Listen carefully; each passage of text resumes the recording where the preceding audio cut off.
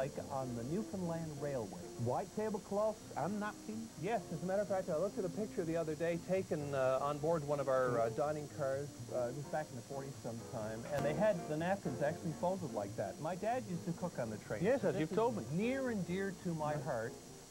We're going to go to Avondale, where they've got one of the old rail cars converted into a dining car, much as it was. And we're going to give people a taste of what dining on the trains was all about. It's going to be a lot of fun. Okay, anyway, let's taste this food and see what it's like. Especially since my dad used to be a cook on the railway. That was great. I so enjoyed those meals. Anyway, here at the Avondale Railway Station, which, by the way, I passed through many a time when I was a little boy, they've recreated the dining car experience. And we're going to show it to you now. And you can get a sense of what I felt when I was a little boy all those years ago. Come on.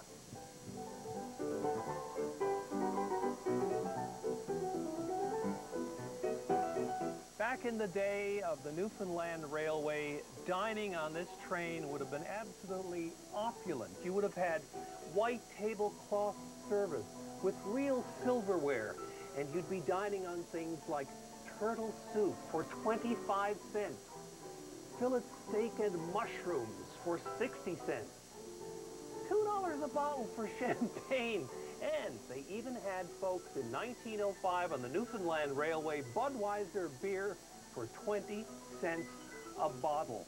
Well, you can't get Budweiser beer or champagne on this particular train these days here in Avondale. But you can certainly get the experience of what it was like to dine on a dining car of the Newfoundland Railway. Now, in my day, there would have been tables on both sides.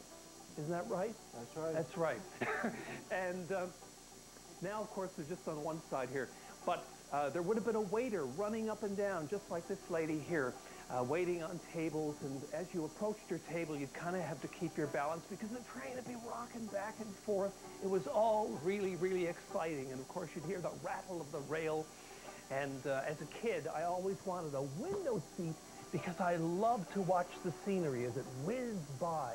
And you never knew what was going to show up through the window here. Anyways, the food was most important, so I'm going to check out this menu and see. I don't see turtle soup, and I don't see mutton chops, but I have a feeling that Donna Lewis knows what I want anyway. Yes, my darling, I got everything here. It's just what you ordered. Thank you very much. Oh, that looks so good. Donna, that mashed potato reminds me of the mashed potato I had on the train when I was a kid. Yeah, I believe it. So, this must be a really interesting experience for you, actually working on a train car. Yes. Is it cramped quarters in there? Oh, very cramped. Yeah? Very cramped. It wouldn't do for me to get really swamped. The train was famous, of course, for taking people away from home and bringing people home.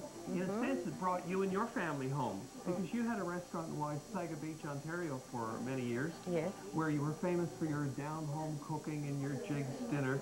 And you were serving a lot of Newfoundland meals up there, weren't you? Yes, I was. Yes, and everybody loved it. Anyway, and now you're here, and you're enjoying the experience. Yeah. Now you test my meal. It's good. You know, Steve, it was such a pleasure being back on that old rail car in Avondale. I mean, the days of rail travel and dining on the trains. Brings back old memories. Oh, it was something special. We'll never see that era again. No, indeed we won't. Anyway, we do have